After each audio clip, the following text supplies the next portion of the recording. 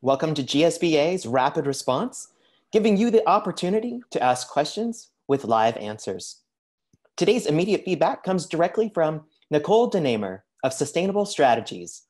Our topic, supporting health and wellness while working from home. My name is Joey Chapman. I use he, him pronouns, and I am the Membership Development Manager for GSBA and will be today's Rapid Response moderator.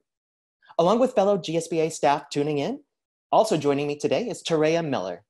Terea uses she, her, hers pronouns and is the GSBA Membership and Programs Manager. GSBA continues to follow Governor Inslee's Stay Home, Stay Healthy order, now extended through May 31st. Our staff members continue to practice physical distancing, working remotely, while staying socially connected with our up-to-date GSBA COVID-19 emergency resource page, which now includes Washington State's reopening and recovery plan and the GSBA Rapid Response. So how will the Rapid Response work for you? Our format allows you to engage with a professional with questions in the wake of COVID-19. Today, we are streaming both on Zoom and Facebook Live. And throughout the hour, please feel free to use the Q&A features to ask any questions. Terea and I will follow along and do our best to ensure that your questions get answers. So today, we would like to go ahead and welcome our very special guest, Nicole DeNamur. Welcome, Nicole. Hi, Joey. Thanks so much for having me. It's a pleasure. We are so happy to welcome you this morning. Why don't you just go ahead and take a moment, and we'd like to invite you to address and introduce yourself to our viewers. Sounds great. Like Joey said, my name is Nicole DeNamur. A couple things that are relevant to the discussion here. I'm an attorney. I'm also a Well AP, a lead green associate, and an EcoDistricts AP. So I kind of work in that sweet spot of risk management with health and wellness.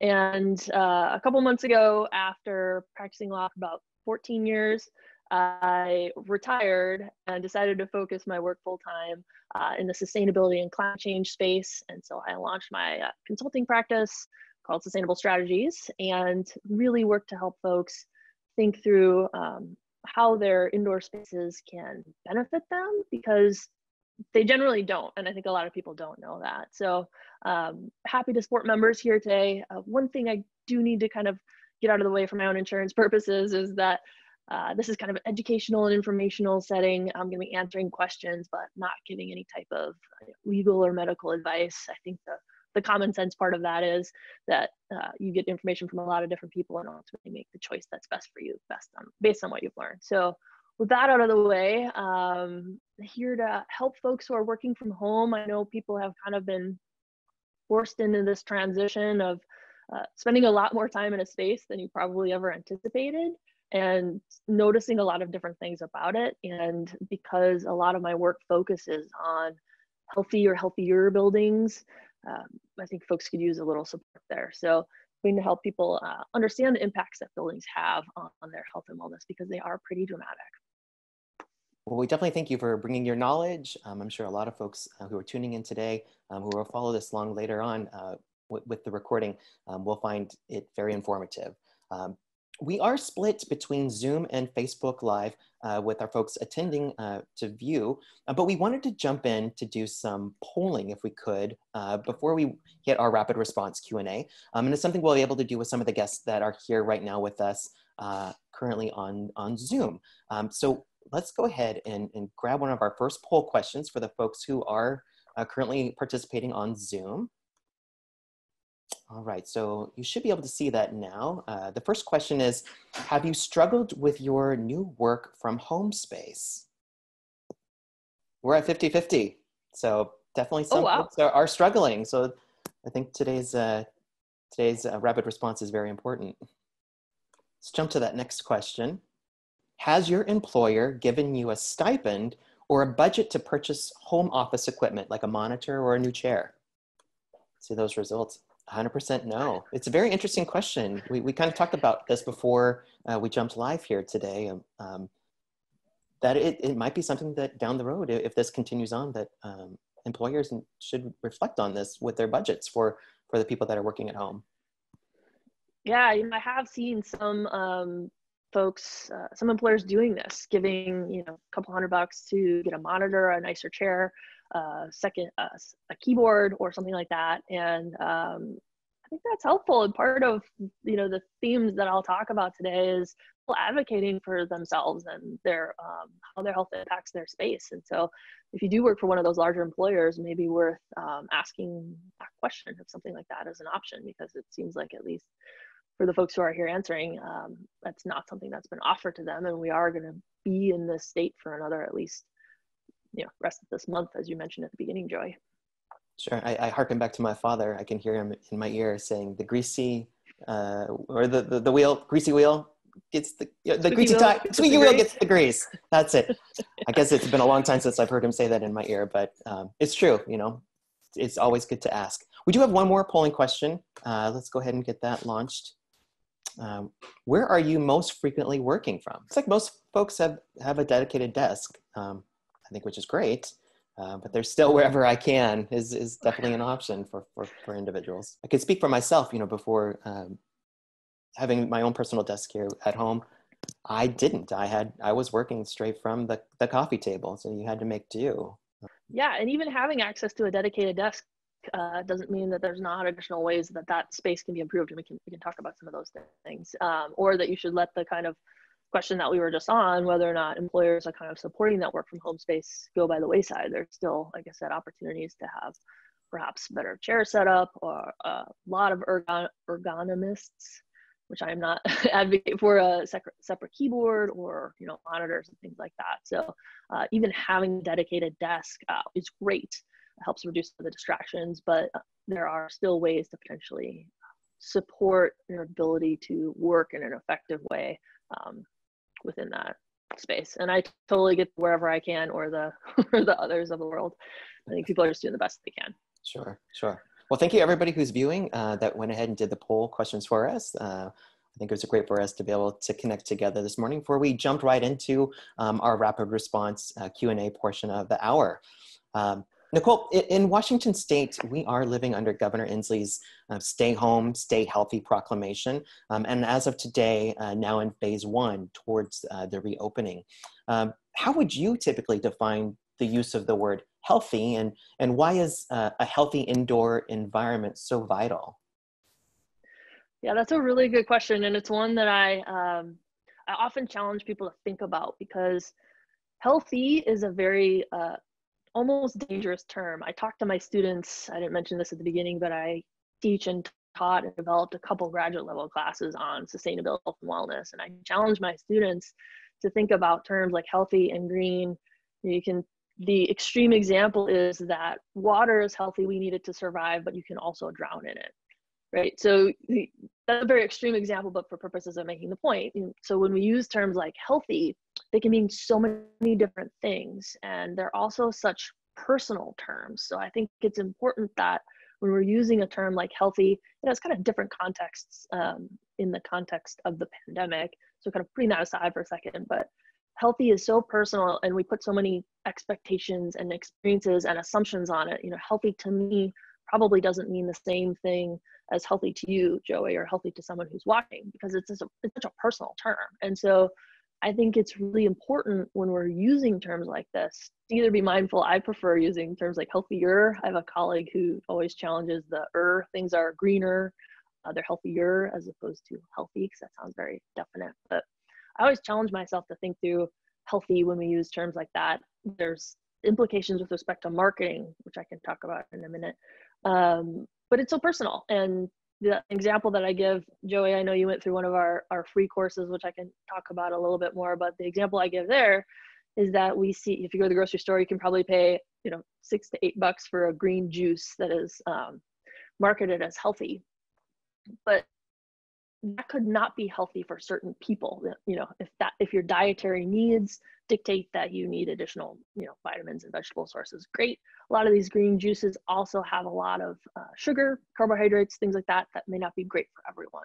So calling something healthy, I think, is something we need to just pause on and think through in the context of buildings specifically, because everybody's needs are different. And healthy is also a temporal context. I talk to my students about this a lot. You could experience health one way, today, and health one way, for example, if you got sick, in a different day. Drawing on my own personal experience, to me, a large part of my health, I'm very privileged that I can run, and that's a part of my health and wellness. Health for my physical health, and also wellness for my mental health, because I work out, problems and anxiety and all kinds of different things when I run, and stress. And so when I can run, I feel very healthy, to me personally. Right now, I did something to my knee and I can't run. So I feel a little unhealthy these days because that's something that I can't do. So these personal aspects of terms like health and healthy, I think it's something we need to be mindful of when we use them. When we buy products that say that they're healthy, that's something I could spend a whole nother hour on. And then also with respect to buildings. So kind of coming full circle on your question, I think your average person doesn't realize just how much your physical space influences your health in many different ways. And that is being highlighted now in the context of the current pandemic. That has always been true. I think it's just becoming more part of our common language now, and people are really recognizing how things like indoor air quality and cleanliness of surfaces and different things really impact not just health, but as we were talking about earlier, wellness and mental health and all those kinds of different things. So that was kind of a long answer to your question, but I think the point about defining it like healthy is that it's important to do that and to think through what that term means. And also, if you don't, someone else will define it for you. And like I said, a big theme for me here and a lot of my work is advocating for your own health and wellness. I do that through physical spaces. Other people's work focuses on different things. But understanding and defining that term for yourself and advocating for your own health and wellness, I think is super important, and something that people maybe don't feel as empowered as they could or should be to do, but it's super important. It was a long answer. No, it's great. Everyone has their own personal definition or perspective on what health is, in their life, physical, mental, and just even in their physical space as well. Do you have a question? Could you talk a little bit more about well building standard? Yeah, so that gets to what we were just talking about, right? So if concepts like green and healthy are really hard to define because they mean so many different things. So one way that we help define those terms is by using a standard or a framework to do that. Because if we take green buildings, for example, which is where a lot of my work focuses, green building to someone might mean something different to me, who's a practitioner who works in that every day and understands the technical aspects of green building. Same thing with healthy. It's hard to describe the HVAC system and the flooring products and the chemicals that are used to clean a building in a way that doesn't take a nerd like me 45 minutes to go through. You need a shorthand to describe healthy or healthier spaces. And so we use frameworks in kind of the health and wellness. Health and wellness has really collapsed into sustainability, and that's appropriate for a bunch of reasons I can talk about that. So that's why I keep drawing so many parallels to those two things. But the well building standard is one way that we create a framework and kind of a common language around how we define healthier spaces. We've seen these types of certifications and frameworks in the sustainable building context for years. You probably work, if you're in Seattle, there's a high potential that you work in a LEED certified building, or someone who does, or maybe you live in a LEED certified building. So that has kind of translated to the well building standard, which is another building certification system. It's not a competitor to LEED, it's kind of they work together in a lot of respects, but it's a way to boil those complicated concepts down and to create a common language. That was a big introduction. So specifically well is, so I'm a well AP, so I have the accredited professional designation that's associated with that standard. There are also other standards. There's Fitwell, there's other things out there, I guess, but I know the most about well, given my accredited professional. So what well does is it kind of creates this common language by breaking health and wellness in the physical space down to what they call 10 concepts. And I always have to write them down because I forget them. So this goes to my whole point about how do we define healthy. This particular framework breaks it down into 10 concepts, and these will all kind of make sense. So air, water, nourishment, light, movement, thermal comfort, if you've ever worked in a freezing office space like I have, sound, materials, mind, and community. So the WELL standard in particular breaks down health and wellness into those 10, what they call concepts. And then within those 10 concepts are various features that are tied to specific health intents. So for example, air, you could say underneath that concept are features related to filtration, ventilation, and other things like that. And then you can kind of pick those concepts to get to a specific certification level. It's a little technical after that, but it's kind of, I think about certification systems because I work under a lot of them. I think I'm an accredited professional in 3 of them now, as ways to create a framework to ensure that we don't have gaps. A lot of times we overlook things. So things that I appreciate about like WELL is that they've incorporated things like community, social justice issues, a lot of these important things that we need to make sure are embedded within our frameworks. And so it's a good way to make sure that we don't have gaps and that we can talk about kind of these concepts in a way that makes sense. And then there's a lot of technical aspects to all of these certification systems. So you have professionals who come out and verify buildings. One of the nice things about WELL and some of the newer certification systems, and this is a trend among health and wellness that is totally appropriate, is we're kind of moving away from this moment in time, this building is the way that it should be, to a really performance-based standard. So not just how is the building designed, what do we put in it, but how does it actually perform over time? And how are the humans who are in that space, are we getting the health outcomes that we really want out of them from being in that space? That's usually through surveys and things like that. But I think that shift is important as well when we're looking at healthy buildings and healthier buildings and what does that look like. So that was a super high level, the WELL building standard. The nice thing about it is, well, there's 2 things I'd highlight, is that it's free. Everyone who's watching now can go online. I think it's wellcertified.org. If you Google WELL building standard, you can go in and access the standard, which is basically, like I said, those 10 concepts, and then all of the research that supports why those concepts really facilitate the health outcomes that they're designed to. So I use it as a practitioner as ways to, if I need a source or a site for something, it's free. And so everyone can go there and look at it. And then the second reason, which I kind of merged into the first, is that it nicely organizes all the research that there is. So if you're trying to explain to a boss or a colleague why natural daylight is important, or where you should look for tools on ergonomics, you can go to these standards and actually kind of find the research right there. And so the standard is available for free. Being certified has fees associated with it. That's a different thing, but they've made it accessible to everyone. I think that's super important. So that was another really long answer. No, it's perfect. It's great structure, kind of gives a background and a focused direction that we're going to move forward with, excuse me, for the rest of our hour. Now that many of us have made that transition to working from home, there's notably a lot more that goes into setting up your homework environment. So I'd like to go ahead and jump into some basic high-level strategies when it comes to obtaining a healthy indoor environment. And just as a reminder to everybody that's watching today on Zoom or Facebook Live, we do have the Q&A box open and available. So if one of the topics that we touch upon here strikes up a question, please do go ahead and type that into the Q&A chat or the comments section.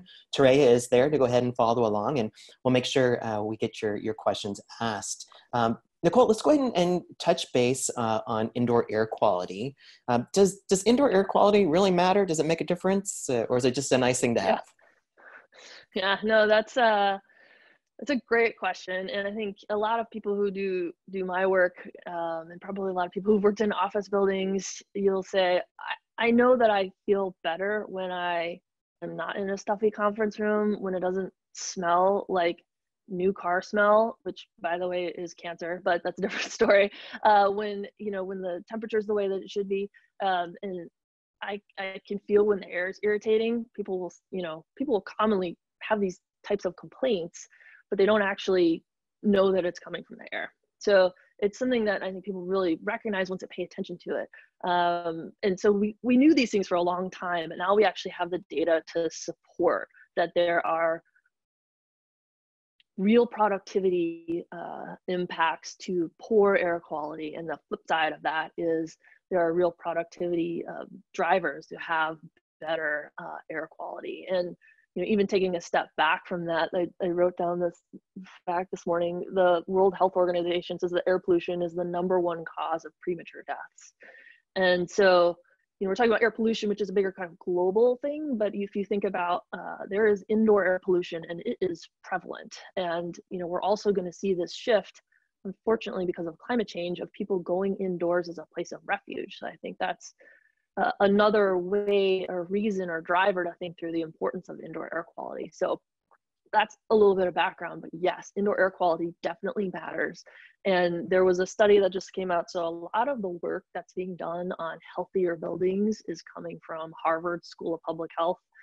There's a researcher there, his name's Joe Allen, and I'd encourage you to Google him and his work. You may have seen that he's been very busy lately because he's an exposure scientist, basically, with respect to buildings. So he is the person to talk about how to mitigate the impacts of the current pandemic in building spaces. But he and his colleagues actually serendipitously a couple of years ago came out with a study that assessed the cognitive impacts of one common indoor air pollutant, and that's volatile organic compounds. So without getting too nerdy, VOCs, you may have heard someone say you may have bought low VOC paint or heard a commercial for low VOC paint.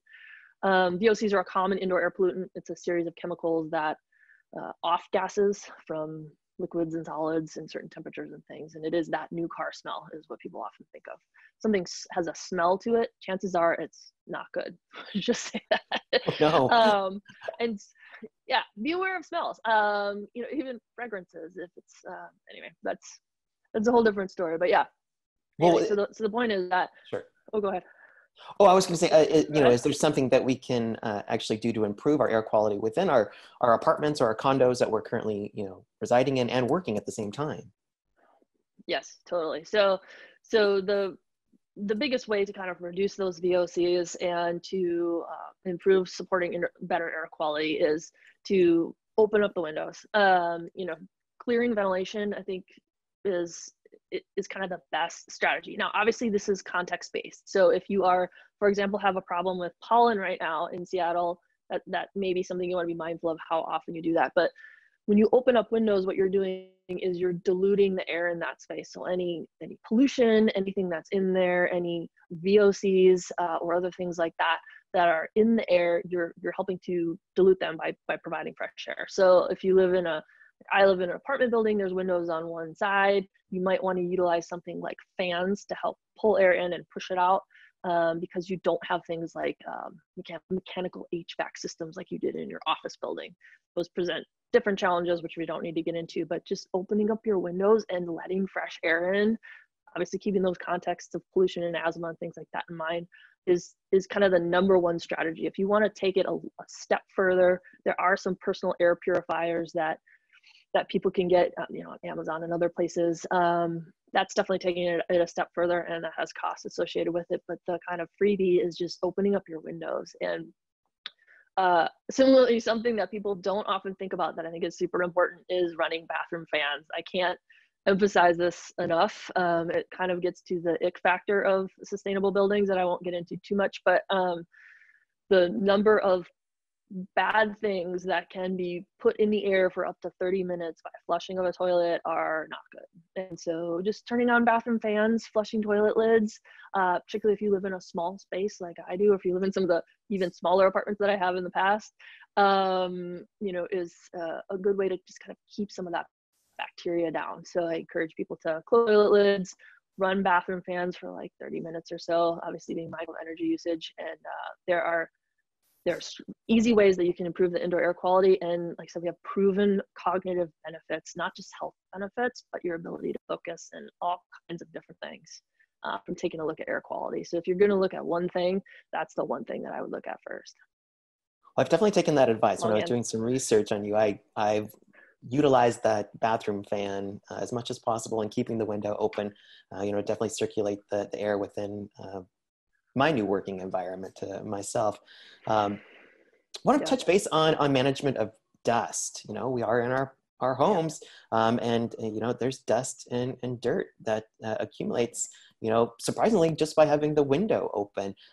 I wake up in the morning and I sweep the floor every day, and I'm shocked to see what is there. Do you have suggestions about or strategies for managing dust? Yeah, totally. And that's another one that's often overlooked. And, I've lived across the street, having lived on Capitol Hill and South Lake Union and all over myself. I've had the same experience where I leave the windows open overnight and there is black or brown kind of soot on the windowsill. That's what's coming in from the outside. And so we're looking at kind of competing interests, right? Because I just said open the windows to clean the air. We're also recognizing that there are things that come in from the outside, including dust and all sorts of other things. And so being mindful of those sources and just kind of balancing these competing factors is important. So dust gets to indoor air quality because that is an indoor air pollutant, right? And so to your point about strategies, I think something that's often overlooked, and if you're at home, now is the perfect time to do this, clean your vacuum filter. People forget to do this. I forget to do this. If you don't know how, almost every vacuum manufacturer has online, you Google your brand and your type, and it should tell you what you either need to buy or how to clean it at home or whatever the case may be. So follow the manufacturer's instructions and just clean it out, because you could be actually putting more dust in the air if your vacuum is clogged. So that's step one. And then step two, I like to direct people to kind of look at some of the often overlooked places, like actually vacuum your mattress, vacuum under your mattress. Kind of look at all these spaces that you don't often think about, because that's where dust really collects. And then when you are opening those windows and creating airflow, you're just going to kick it all up. Or if you have animals like I do, they tend to get in everything, and they are also a source of dust and allergens. And so making sure that you kind of manage their bedding and things like that is another strategy. But I think kind of keeping in mind that dust is not just something that you clean because it looks gross or weird, but it's also going towards your health and wellness is the important point to keep in mind. It is improving your indoor air quality, is improving your indoor space, and otherwise you leave that in there and it's an eye irritant, it can trigger asthma and all kinds of other things. And so if you're not motivated to dust on its own, think through how it is impacting your space that you are now spending a ton of time in. So I kind of use that framework to help people as well. In continuing the conversation with cleaning, pretty prevalent, relevant topic at hand has been household cleaning items and what you should and should not be doing with them. What do you recommend when it comes to cleaning items and what we should be looking out for? Yeah, and so that's a great question. And this is all obviously contextual, right? So with respect to the pandemic and the virus, follow CDC guidelines and all of those types of things. So put that aside. And now in the kind of normal, not pandemic context, what we want to be aware of is the fact that a lot of cleaning items can contain toxins or irritants or fragrances, which can be both of those things. And so and dyes. I'm trying to think of an easy way to explain this. We're used to seeing Windex as blue. That's a dye that's in there. We're used to certain things smelling a certain way. That's a chemical that's been added to the product to make it smell a certain way that's potentially also an irritant. So cleaners are a common kind of what I'd call a hiding space for a lot of other irritants. And they also contain a lot of things that aren't really necessary to get the job done. That's why you'll see a lot of blogs talking about your own make at home cleaners that involve things like vinegar, baking soda, water. Those work generally just as well and can save you a lot of money, once again in a normal context outside of the necessity to kind of bleach and do things like that. But so keeping in mind that cleaners can be a source of irritation, and then when you spray them in your space that you're spending a lot of time in, you're aerating them and you're reducing your indoor air quality again. So I think being really mindful of what you're using on surfaces and what potential unintended consequences a cleaner could have is something that's important. So how do you do that, right? I think there's two things to be mindful of. And I wrote this down too because I forget it, but there are a couple resources to look. I can't remember everything, particularly now. There's a couple resources, and we can put these out there if they're easier, but the EPA actually still has some good resources on green cleaning products. So if you Google like EPA green cleaning products, they do kind of some vetting, or at least some information, more than we could give here, about what's good and bad. That website is actually still pretty good, even under this administration. It hasn't been sanitized. I guess there's a pun there, but a lot of EPA websites have. The other two sources are the Environmental Working Group has some resources with respect to cleaners. You can kind of sort, you can actually put in the name of your product and it will tell you kind of some of the common irritants. Same thing for the Consumer Product Information Database. So you can, there are various tools. I'm just listing a couple that you can use to kind of see what's in a product.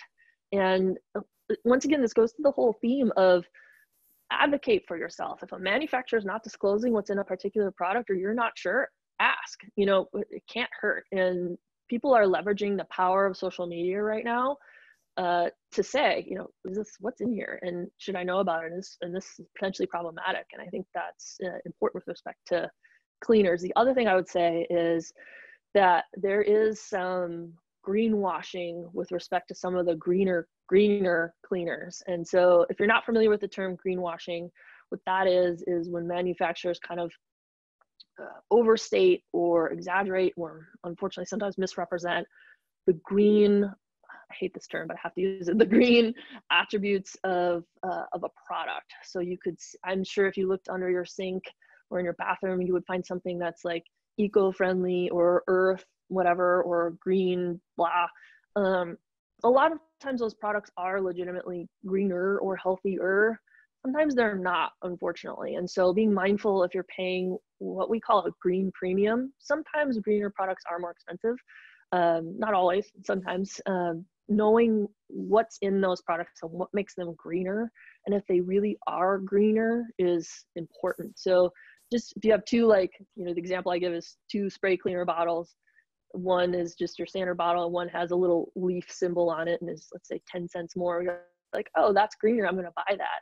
Understand what you're buying and make sure that it's actually greener, because we see a lot of misrepresentation with respect to consumers. I just did a talk about this at Seattle U. My alma mater had a Earth Day kind of celebration where I did a whole presentation on greenwashing, and we have some other courses on that. So that was, again, a really long answer, but kind of two things to be mindful of, I think, are, well, one, you can make a lot of these cleaners at home. You can Google it and find ways to do that. The second is that there are resources out there, the EPA, Environmental Working Group, Consumer Product Information Database. There are others where you can figure out what's actually in your cleaners and what some of the common irritants are, keeping in mind that that's an indoor pollutant that you're bringing in your space. And then third, really understanding, you know, what makes a product greener, particularly if you're going to pay more for it, and asking questions. Advocate for yourself, advocate for what you're buying and bringing into your space. You have a right to know. So that was really long. Not to worry, not to worry. It's very important, you know, question for people to think about too. You know, we are living and working in the same space. So if you're dealing with chemicals, you want to make sure that you're playing the game smart. Looks a quick question just came in. Rather than buying branded products, what common household products can I use to clean my house? So you kind of touched base a little bit on like the greenwashing, or do you have any specific recommendations? Organic?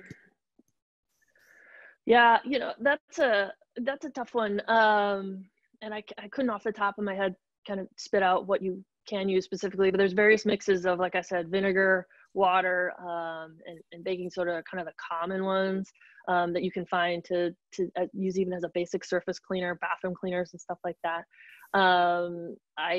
So there's kind of the homemade ones. Unfortunately, we just have this person Google that and try to figure it out. The other brand that I use, quite frankly, I don't get any endorsements for this. I find that 7th generation stuff is pretty good. So I personally use some of those, but some of the better grocery stores as well will help you choose items, like the PCC in my neighborhood here. They have their own kind of vetting protocol. So if you're looking for specific products, you can also kind of get more information, I guess, from some of those sources. That helps. So we mentioned a little bit about bleach. I mean, is it okay to use it somewhat, or do you want to try to avoid bleach as much as possible? I mean, it's all contextual, right? And so, once again, outside the context of a pandemic, because there are reasons why we do need to use bleach in this context. So outside of that, I personally can't think of a lot of reasons why we need to use bleach in a residential context. And it's a pretty strong chemical. But once again, there may be a specific context with a bacteria or issue that you do need to use it. Personally, I don't have bleach in my house, and I try not to. It's also because I have pets. A lot of these things animals can get into, and kiddos as well. And so if the way that I think about it, maybe this helps people, is what do I really need this for? And is it going to serve that purpose? If you really need bleach and you're going to bring bleach in your house, I would go through the thought of what am I going to use this for, and also buy as much as you need. Bleach is sold in these like handle type things that are like this big. If you're ever going to use that much, wow. It's really designed for the commercial context. So I think maybe the unfortunately long answer to that question is just a sense of being more mindful about the chemicals that we buy and making sure that they're necessary. There could be a context where maybe you've got a little kiddo and there's a lot of quite frankly, a poop issue, and you've got to deal with it a certain way, or your doctor has suggested that you do that because of potential viral transmission. Then buy the size that you need. Don't buy the handle thing that you're going to have forever around your house and have to dispose of properly at some point. So I think maybe the long and short answer is just being a bit more mindful about the things that we buy. A lot of times I encourage people to, what we don't want to do is, if you have a bunch of chemicals in your house right now, but dump them down the drain. That's a terrible idea. But what you do is you kind of use up what you have. You find out how to dispose of those chemicals properly if you're not going to use them, and then make more informed purchasing decisions going forward. I think it's not consumers' fault that they haven't been provided a lot of information on the negative health impacts of these products. So that gets this whole advocacy piece, right? Understanding why is bleach actually so bad. If you have to wear gloves and eye protection to use something, I think twice about bringing it into my home. I think that's me. It's a good recommendation. Toria, it looks like we may have had a question in the Q&A box. I wanted to toss it over to you. Yes. What room do you recommend working in as best option in a 1-bedroom apartment? Yeah. I've lived in many small apartments myself. I used to joke that my shoebox in South Lake Union, I could literally get something out of the fridge while still laying in bed. So I know what that feels like. I think it's less a matter of room and more a matter of where can you get the other aspects that are important and to best serve your health and wellness and productivity within that space. So what I mean by that is we want to kind of support access to natural daylighting and views if possible. And then also, if you're in a 1-bedroom, question is, are you by yourself or not? Do you need quiet? Do you need headphones? Things like that. I always encourage people to get access to natural daylighting. The health benefits are now pretty well established. Not just the light, the vitamin D, particularly for us living here in Seattle, but also there are studies that show that actually viewing nature has so many stress reduction, anxiety reduction, and mental health supports, and actually helps people heal better from surgeries. There's all kinds of data out there now. So I would kind of reframe that question as to where can you set up your desk or your workspace within that space to try to get access to natural daylighting. Chances are, if you're doing that, you're also close to a ventilation source. So you're kind of getting these two supporting aspects of natural ventilation, natural daylighting, and kind of think through where can you do those things within your space. Obviously, also being mindful of things like glare. If you have a big open window but no opportunity to actually kind of mask the glare, that's problematic. So you just kind of have to situate yourself where it makes sense. Me personally, I'm now kind of working in a weird spot where I moved my desk into the living room so that I could be closer to natural daylighting. It works for me because I don't have any other noise impacts or things like that. But it's a matter of doing what's best for you. And I would just encourage you to keep in mind, like I said, try to get close to daylighting and views of nature, because the health benefits there are really well established. So it's a great question. It's a wonderful transition. So it's for natural lighting. So it actually does make a difference, and you should take full advantage of it as much as possible, I'm assuming.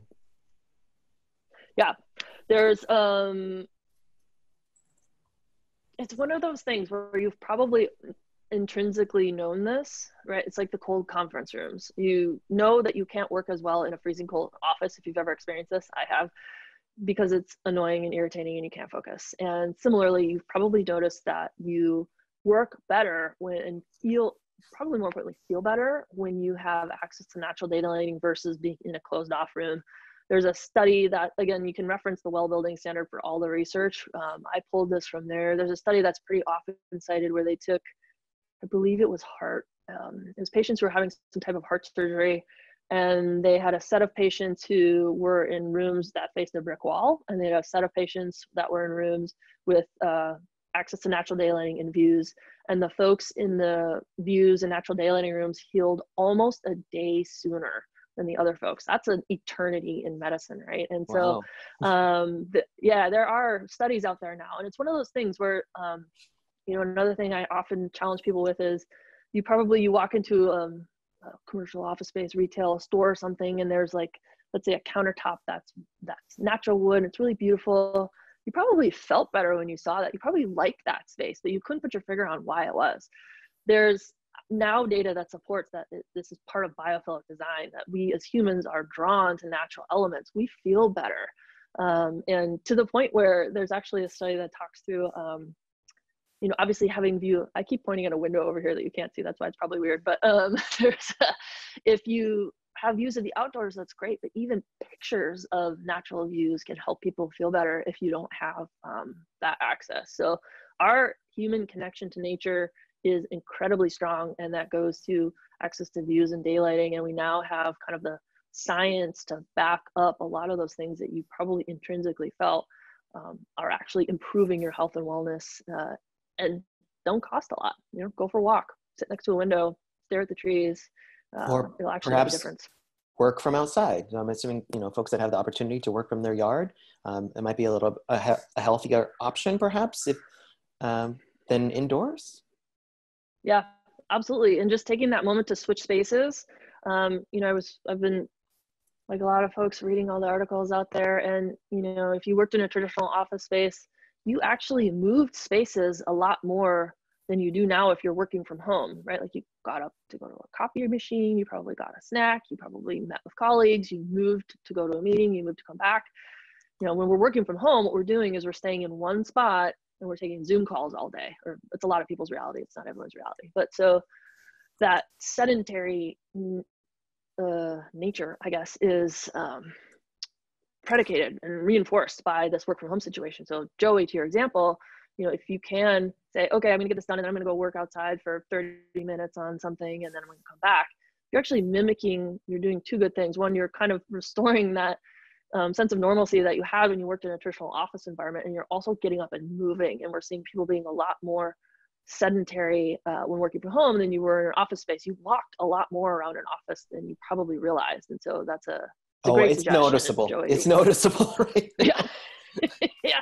Unfortunately. Yeah. Yes. So perfect. Get outside as much as you can, of course, doing it safely. Take breaks. Yeah. Walk outside, take breaks, obviously do it safely. Yeah. Wear masks and all the things the CDC is recommending.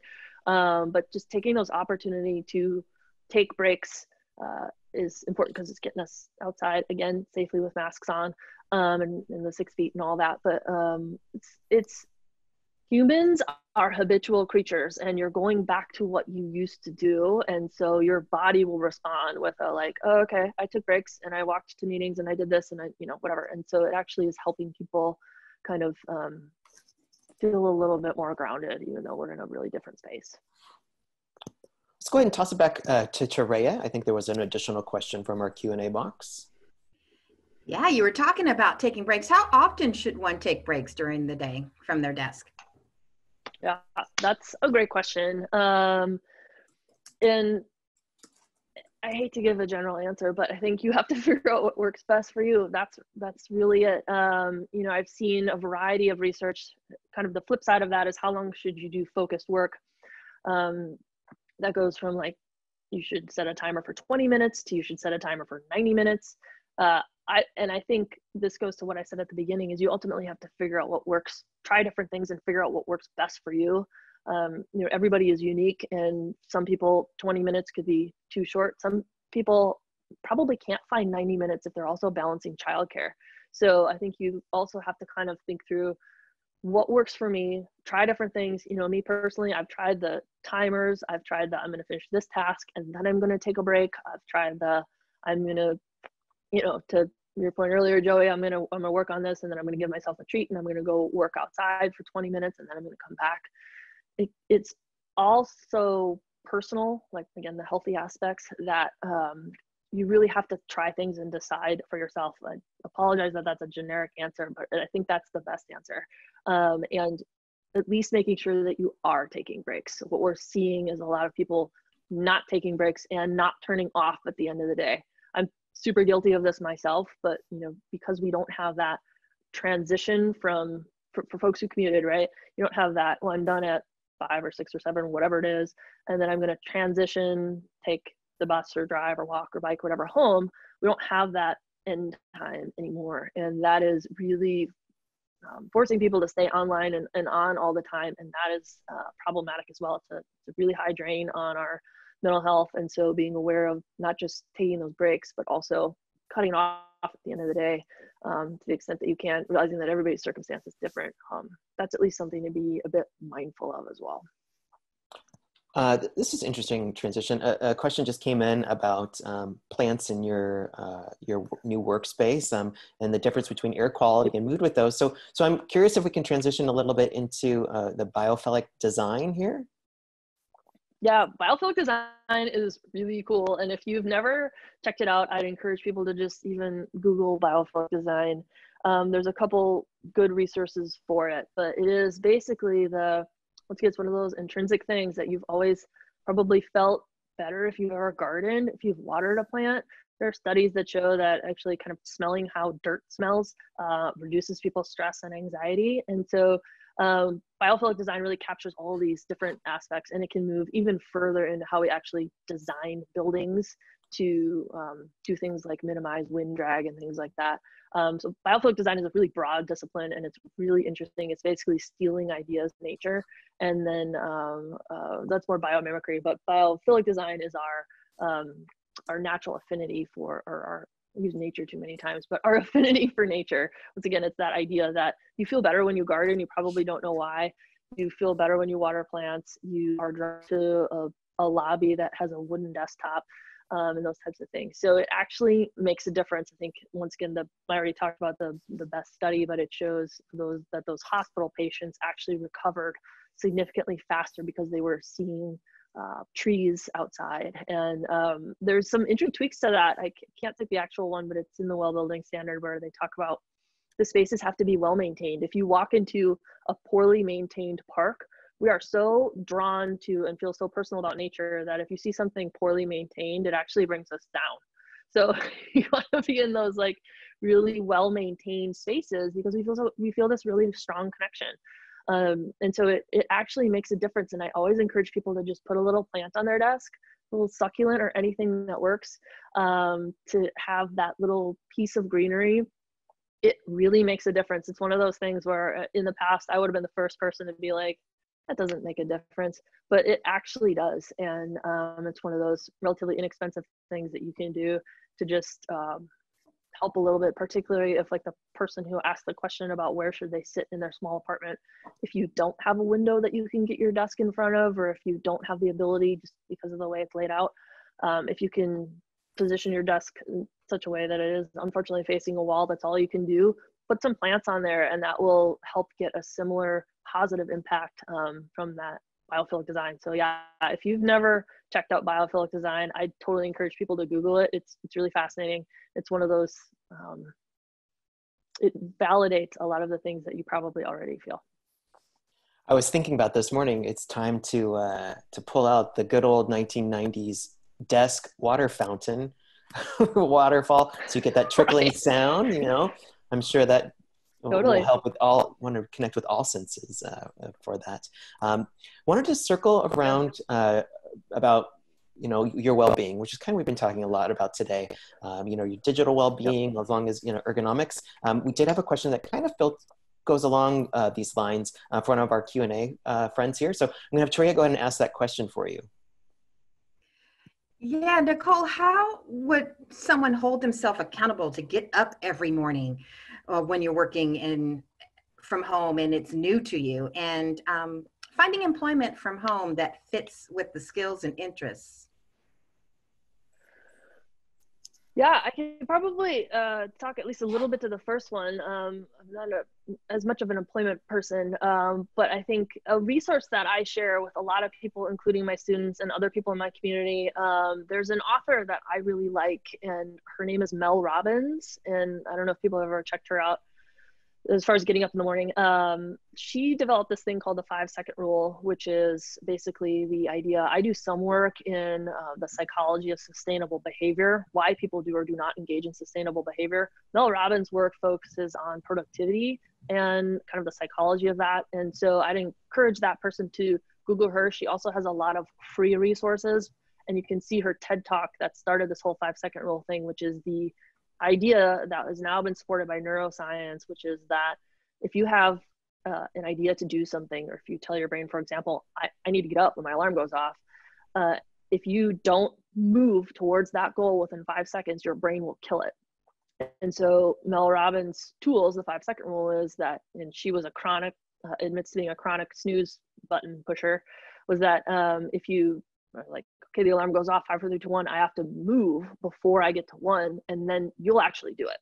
It's kind of this neuroscience trick. And I always encourage my friends and family and everybody I run into to look at her work. I've read a lot of her books, and I just find her to be a really super helpful resource. And she's put out a lot of stuff about anxiety during the pandemic and stress. And so I'd encourage that person to check her out, and a whole bunch of her stuff is free as well. So that's a double bonus. So we all have a lot of additional time on our hands besides just working from home.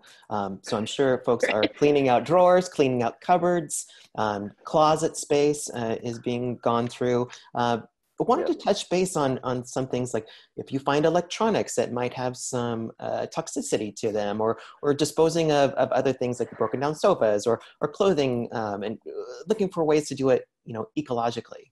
Do you have any suggestions for that? Totally. And, one of the things that makes my environmentalist heart hurt really bad is when people throw away hazardous things into landfills. It's unfortunate that we create as much waste as we do as it is. But what's really difficult is when we don't dispose of things properly. This kind of gets to your question or point earlier about bleach, and what I was saying about the big bottles, is being mindful of what we buy, what we're really going to consume, because that is really what we're going to waste at some point. Every product has some products have a full life cycle, but most products are we dispose of at some point. So anyway, so there are many resources, and so the two, if I assume most of our membership is kind of in this greater Seattle area, if you Google King County's, I had to write this down too because I always forget it, but if you Google like King County solid waste, what do I do with, they have this great online resource where you literally, it's like a Google bar, and you put in, what do I do with CFL light bulbs, which are the kind of circular ones like this, that are energy efficient but do contain some things like mercury. So there's an environmental trade-off there, and so they need to be disposed of properly. So King County does a good job of describing which transfer station or where you can properly dispose of a variety of different things. City of Seattle has a similar tool. So you can just Google both those things, City of Seattle proper waste disposal, or King County's, I think it's called What Do I Do With tool. And disposing of things properly is super important. You might think, nobody's going to notice if I just, quick toss this in here. It actually makes a difference. This goes to something that I instill in my students a lot. I think one of the challenges with the environmental movement in general is the idea that individual changes don't have an impact, right? Like the problem is so big that if I do this one little thing, it's not going to matter. It actually does matter. And that's why it's important. That's why I do so much education, because I want to empower people to understand that it actually does matter. So throwing away that paint and not disposing of it properly actually does make a difference. So to your point, Joey, there are lots of great tools, particularly when we live in the place that we do that has a really high support You don't have to drive really far. Most of the disposal things are free. Some of them there's a minimal cost, but I think it's important to get rid of things properly. So I'm glad you brought that up. Sure, it was a great question. Something we wanted to discuss today, and one of our Q&A popped up, and it was very similar. So I'm happy we were able to get that answered.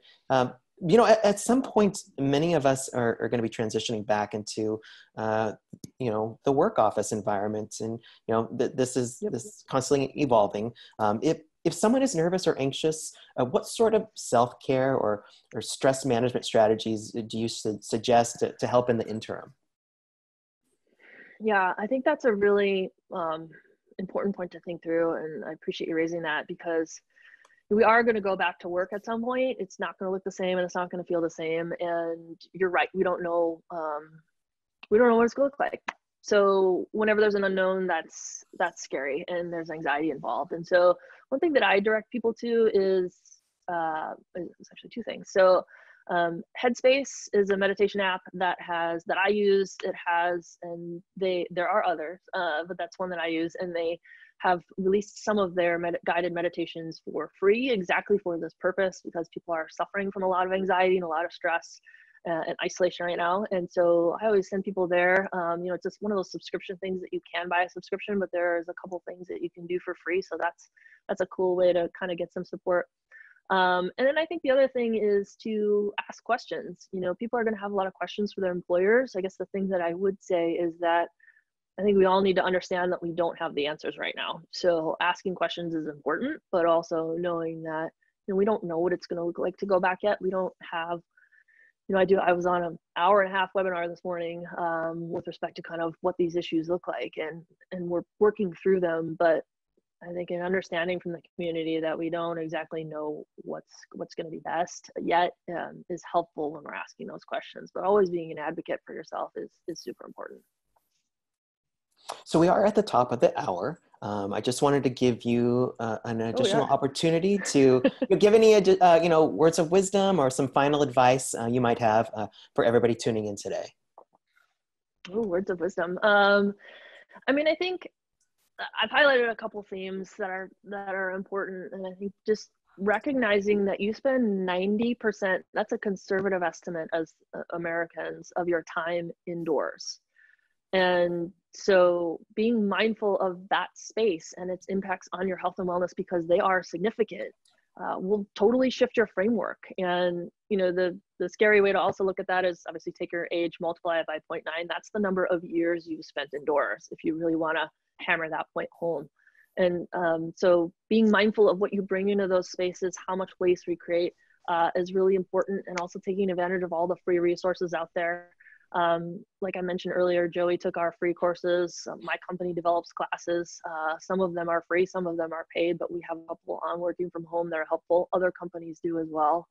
And I think the final point is be an advocate for yourself. You know, unfortunately, the law in our country doesn't support this, but I think it's true that you have a right to know what goes in and on your body, and that includes the things that are in your space, because they ultimately touch you. There's a researcher that has this idea that we eat our buildings. What she means by that is every surface you touch, you get something on your hands. You touch, now we know how much we touch our faces. You touch food preparation spaces. You really are a part of the spaces that you exist in. And so being an advocate for yourself, whether you're a renter, whether you work in an office building, and asking questions about your space, I think is important. And so I always encourage people to do that and get more information. I've talked about a lot of free resources here. There are many more, and use those and ask questions. It's my sage wisdom. And we'll make sure that we post your information as well on our sites, cool. Where you'll be able to locate this video for future referencing if you'd like. So on behalf of GSBA, we would like to go ahead and thank everybody for joining us today. Special thank you to you, Nicole, for sharing these healthy working from home strategies. I'd also like to take a moment to recognize, you know, the privilege it is for working from home during COVID-19. And on behalf of GSBA, thank you all for all of our essential workers who are out there on the front lines, you know, helping to keep our society moving forward. GSBA members, if you have any follow-up questions, or if we missed one of your questions by chance, feel free to reach out to our team. We are more than happy to assist to get that answer for you. You can also visit our GSBA online directory and find out additional members who are there to be able to connect with. This directory features hundreds of businesses that support equality for all.